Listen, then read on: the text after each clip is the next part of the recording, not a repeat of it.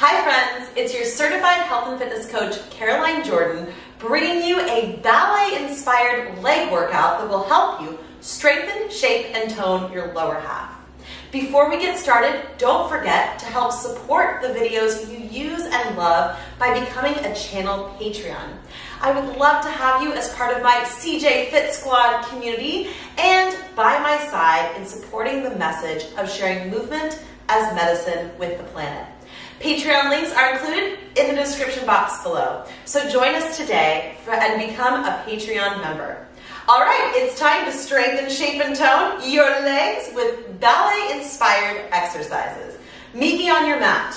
Our first move is a leg circle. Lay on your back with your hands by your side and extend your legs up in the air, stretching through the hamstrings. Place your arms on the floor, leave your head down, or scoop up and look in between the thighs. 45 seconds. Here we go. Lower the legs, open out, and click the heels together. Now, as you move, I want you to connect your mind to your muscles and recruit every part of your body to work for you. The mind-muscle connection and intentional movement is a huge piece of a successful workout. Keep breathing, and remember, you can always rest your head on the floor. Move at a speed that feels appropriate for you today, and just go with the flow. Listen to your body and have fun with exercise. Good, and relax. From here, bring your heels together and your knees apart. Again, rest your head on the floor or take your hands behind your head and scoop your shoulders up, coming into a curl. You're going to press your legs out, point your feet, and then bring your legs in and squeeze. We press and point, in and squeeze. I want you to press your heels together as tightly as you can and let your head rest in your hands if you're choosing the shoulder crunch option. Good, how are we feeling? Squeeze your bum, your inner thighs, your quads, your stomach muscles. This ballet-inspired workout leaves no part of your body unturned. Keep breathing. Whew. Let your jaw relax. You're doing great. And relax. All right, on your side, let's move into some developé legs. So rest your head in your hand, turn your heels out, engage your stomach muscles, top hand on the floor. We go in, kick, and lower. Here we go. Now, I'm no prima ballerina, but that doesn't mean that I can't enjoy ballet-inspired exercises. We can all do dance together. Dance doesn't have a requirement to enter.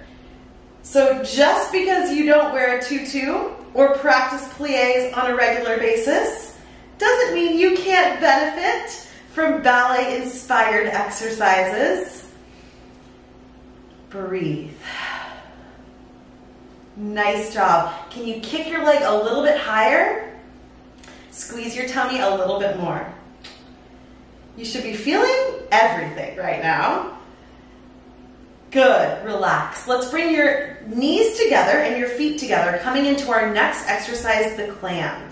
Now, for this exercise, you still need to engage the core. Don't get sloppy on me here. Ready? We're going to lift the top knee up and lower it back down. So the more you use this video, the stronger you'll get in your hips, your glutes, your adductors, and your leg muscles. I want to encourage you to keep using this video consistently because consistency is key. So abs tight, open that knee, and try to engage your hips and buns. If you need to, you can take your hand, place it on your muscles, and make sure that they're working. Give them a little bit of a pat. Well done. Breathing and relax. Last exercise on this side is a start plank.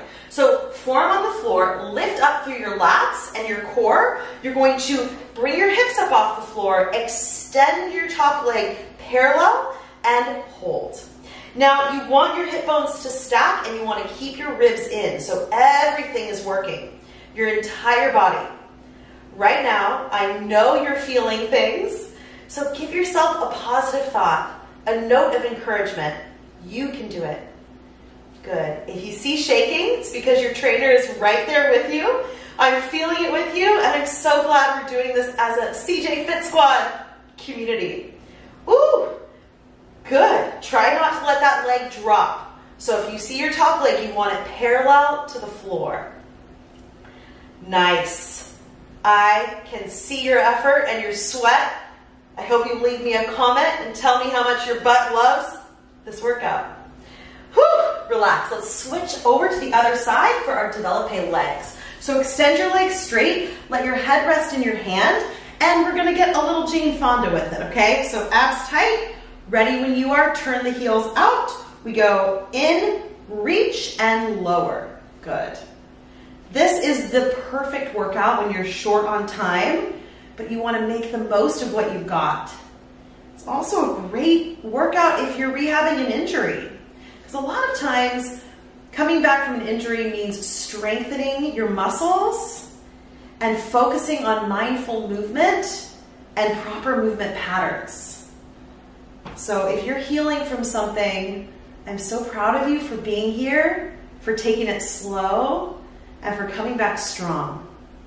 Good. In, kick, and down. I hope you're sweating. And relax. Let's go into our clamshell. So bring the knees in. We're going to keep our heels together, hip bones stacked, core is engaged, and all we'll do mindfully is open that top knee and take it back down. Are you ready? Here we go. Lift and lower. This is my weaker side, so I'm just going to take a little more mental energy to focus on getting it to work a little bit more. It's impossible to be perfectly balanced. No one is symmetrical.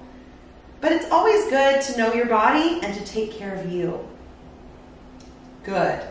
Know what you need and focus on helping yourself meet that need. Hips are working. It always makes me happy when I feel my hips. Nicely done. Our star plank is next, the hardest one.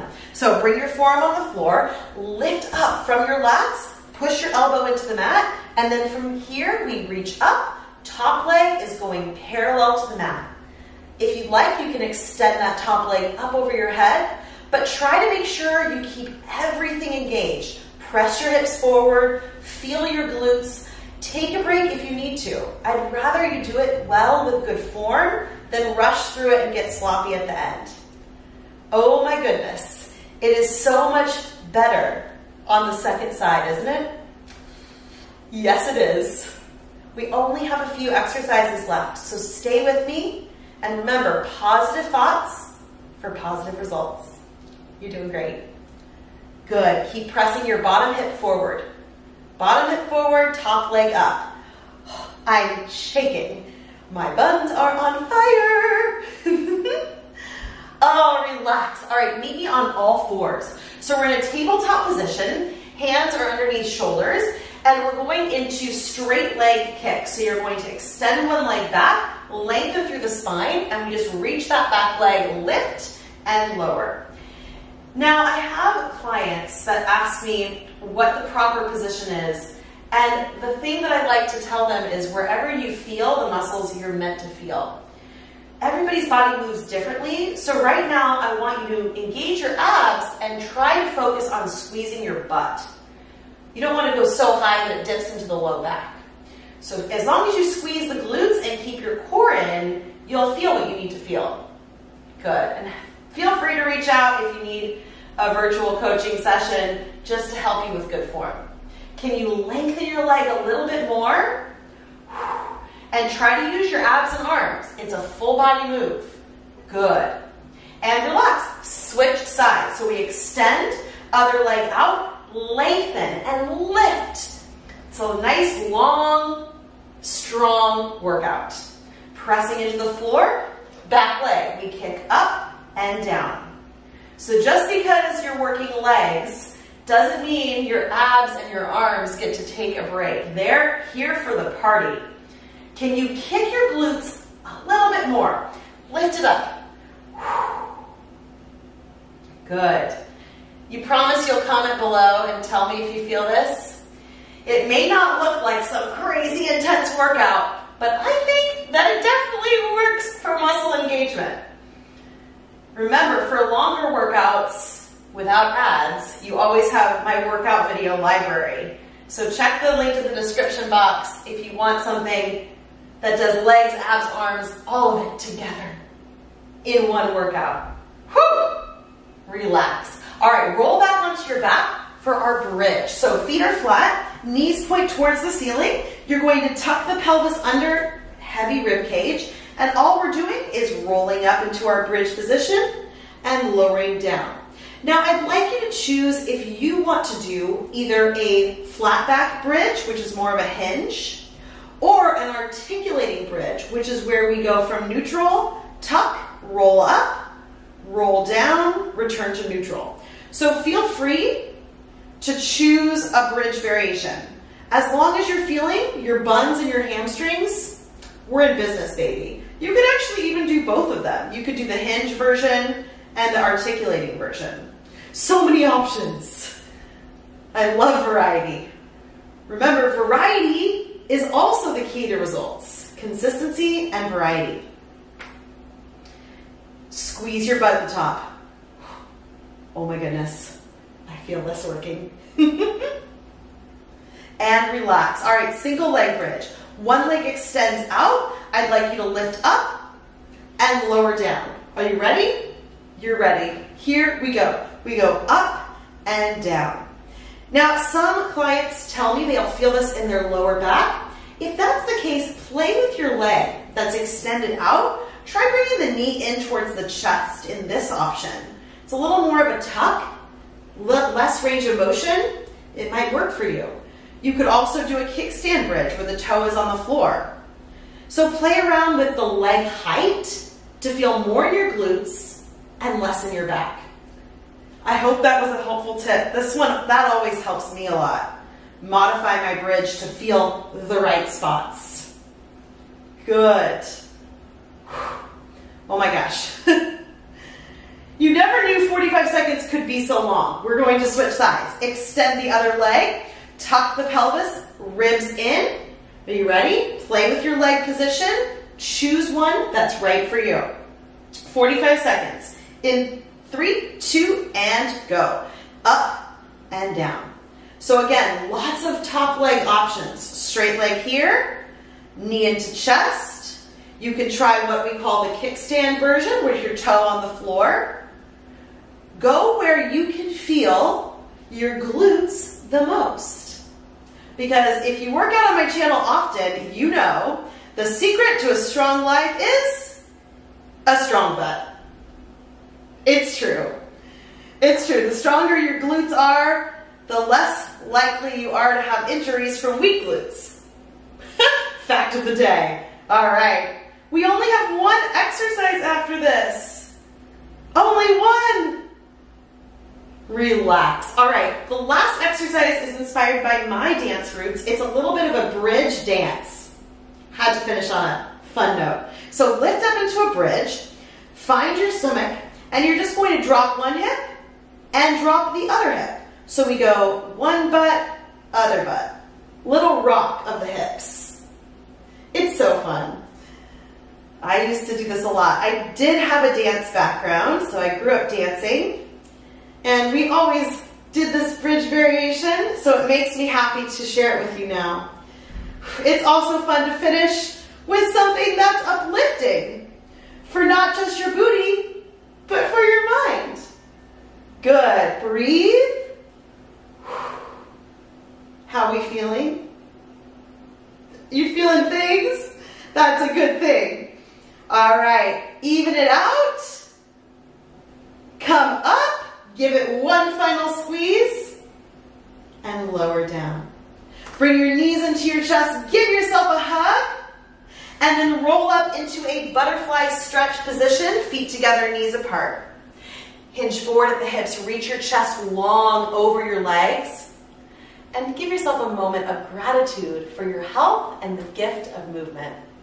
I'm so proud of you for completing this quick and effective ballet-inspired leg workout. Once again, to help support this channel, the videos you love and use, please become a Patreon member. Patreon links are included in the description box below, and it would mean so much to have your support and to have you as part of my CJ Fit Squad community. So join us today, and I'll see you again soon for another great workout at CarolineJordanFitness.com.